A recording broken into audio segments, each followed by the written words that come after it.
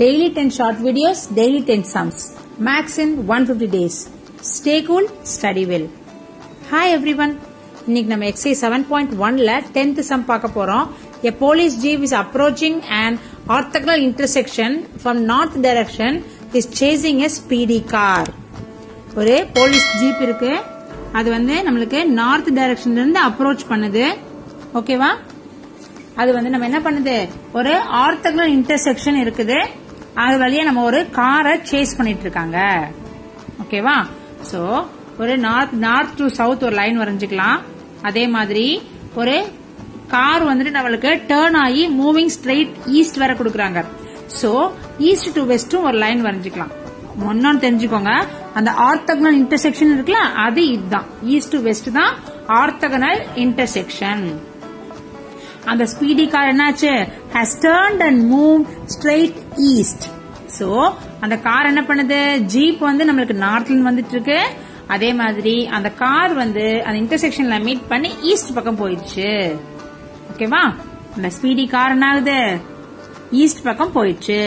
when the jeep is 0.6 kilometer north of intersection, அதாவது அந்த ரெண்டு பாயிண்டும் மீட் பண்ற இடம் இருக்குல்ல, அதான் பாயிண்ட் ஆஃப் இன்டர்செக்ஷன். அதுல இருந்து 0.6 கிலோமீட்டர்ல அந்த ஜீப் இருக்கு. இது நம்ம என்னன்னு வச்சுக்கலாம்? எக்ஸ்ன்னு வச்சுக்கலாம். அதாவது 0.6 கிலோமீட்டர் ஃப்ரம் த இன்டர்செக்ஷன் பாயிண்ட்ல தான் நம்மளுக்கு ஜீப் இருக்கு. அதை வந்து நம்ம எக்ஸ்ன்னு வச்சுக்கலாம். ஓகே, இப்ப the police அந்த கார் வந்துட்டு 0.8 கிலோமீட்டர் டு த ஈஸ்ட். ஓகேவா? அந்த கார் எங்க இருக்கு? 0.8 kilometre to the east of the point of intersection. அப்ப அதே பாயிண்ட்ல இருந்து 0.8 கிலோமீட்டர் நம்மளுக்கு y, அதாவது அந்த கார் ஸ்பீடிங் கார் வந்து அந்த இடத்துல இருக்கு. Police determines that the distance between the car is increasing at 20 km per hour. அதாவது அவங்க ஜீப்புக்கும் அந்த காருக்கும் டிஸ்டன்ஸ் வந்து 20 km per hour ஸ்பீட்ல இன்க்ரீஸ் ஆகிட்டே இருக்கு. அப்ப எக்ஸுக்கும் ஒய்க்கு நடுவுல இருக்க டிஸ்டன்ஸ் வந்து இசட்னு வச்சுக்கலாம். அந்த இசட் வந்துட்டு 20 km per hourல இன்க்ரீஸ் ஆயிட்டு இருக்கு ஸ்பீட்ல. அப்ப கொடுத்திருக்க 20 km per hourன்றது என்னது? dz by dt. z வந்து இன்க்ரீஸ் ஆகிட்டு இருக்கிற speed. So dz by dt தான் நமக்கு கொடுத்திருக்காங்க. ஓகே, என்ன கொடுத்திருக்காங்கன்றத நல்லா புரிஞ்சுக்கணும். ஓகே, இது வந்து பாசிட்டிவ், ஏன்னா இன்க்ரீஸ் ஆயிட்டு இருக்கு, அதனால positive. If the jeep is moving at 60 km per hour at instant of measurement, what is the speed of the car? The jeep oda speed என்னது? 60 km per hour. காரோட speed என்னது? அதான் கேட்டிருக்காங்க. Okay, அப்ப 60 km per hour நம்ம வந்து என்ன பண்ணலாம்? dx by dt ன்னு வச்சுக்கலாம். கண்டுபிடிக்க வேண்டிய ஸ்பீட் ஆஃப் கார் என்னது? y டிஸ்டன்ஸ்ல இருக்கு, நம்மளுக்கு dy by dt கேட்டிருக்காங்க. ஓகே, இதுல ஒரே விஷயம் என்ன, நம்ம x y z கண்டுபிடிச்சிருக்கோம் இல்லையா, அது மூணையும் சேர்த்தா நமக்கு என்ன கிடைக்குது? ஒரு ரைட் ஆங்கிள் ட்ரையாங்கிள் கிடைக்குது. அதே சமயம் இந்த ப்ராப்ளம் எப்படி ப்ரொசீட் பண்ண நம்மளுக்கு ஒரு வழியும் கிடைக்குது. Okay, dx by dt, x, y, z எல்லாமே கொடுத்து dz by dt எல்லாம் கொடுத்துட்டாங்க. நம்மளுக்கு வெறும் dy by dt தான் கேக்குறாங்க. ஓகே, சோ x இருக்கு, y இருக்கு, dx by dt இருக்கு, dz by dt இருக்கு, dy by dt நம்மளுக்கு கேக்குறாங்க. அதே சமயம் நமக்கு என்ன இல்ல? dz நம்மள்ட்ட இல்ல. ஓகே, ஓகே, இப்போ பித்தாகரஸ் தியரம் யூஸ் பண்ணா x squared plus y squared equal to z squared. x squaredன்றது என்னது? 0.6 whole squared plus y squared என்னது? 0.8 whole squared equal to z squared. அப்ப 0.36 plus 0.64 equal to z squared. அப்ப ரெண்டையும் add பண்ணா நமக்கு 1 கிடைக்குது. So 1 is equal to z squared. அப்ப z என்னது? plus or minus 1. So distance வந்து பாசிட்டிவா இருக்கணும். So வெறும் 1. So z கண்டுபிடிச்சிட்டோம். இப்போ நம்ம என்ன பண்றோம்?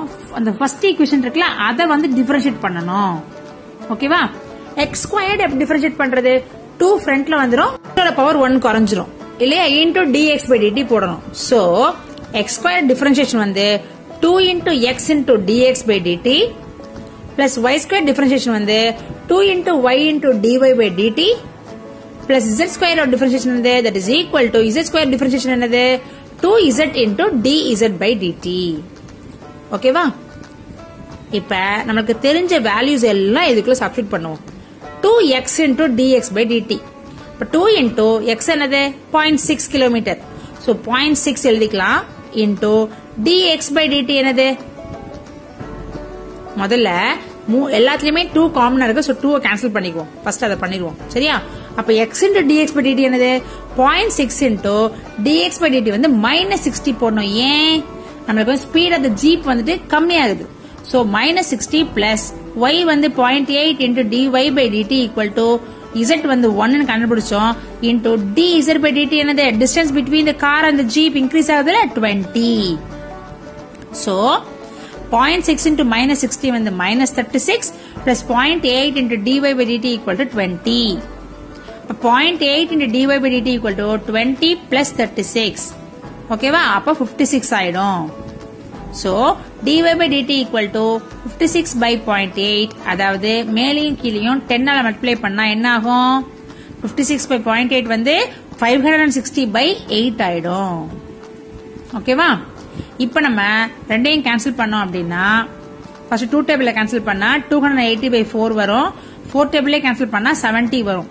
சோ dy by dt என்னது 70, yன்றது என்னது கிலோமீட்டர் இல்லையா? சோ கிலோமீட்டர் பை dt வந்து அவர். இங்க செகண்ட்ஸ் இல்ல அவர் கொடுத்திருக்காங்க क्वेश्चनல. சோ அவர் யூஸ் பண்றோம். சோ dy by dt என்னது 70 km per hour. ஓகேவா?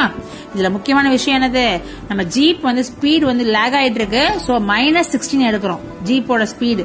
அந்த -60 எடுக்கலன்னா மொத்த ப்ராப்ளம் ராங் ஆயிடும். அதை மட்டும் ஞாபகம் வச்சுக்கோங்க. இன்க்ரீசிங்கா இருந்தா மட்டும் தான் நம்ம பாசிட்டிவ் எடுக்கணும், இல்லனா நெகட்டிவ் எடுக்கணும். ஓகே?